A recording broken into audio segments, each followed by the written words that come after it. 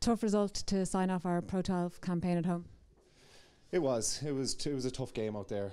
Scarlets came over and they were very physical in that first half, and I think that's where they won it. We lost it. We came out better in the second half. We got a score early, but it was very hard to make up that points difference. It was hard playing into that wind. So it's disappointing considering the occasion and a lot of lads' last home game maybe, and a lot of emotion out there. So yeah, it is disappointing, but you know, we'll take the positives from it. There's still a lot to play for this year, so we'll look forward to the next couple of games. And as you said, we said some goodbyes.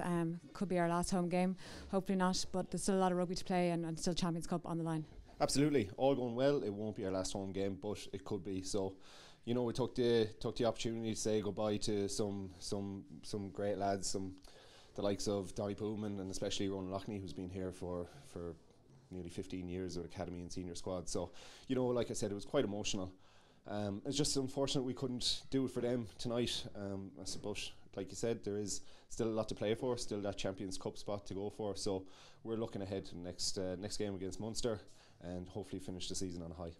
And obviously the fans were great again tonight and they stayed behind to cheer everyone off. How great have they been all season?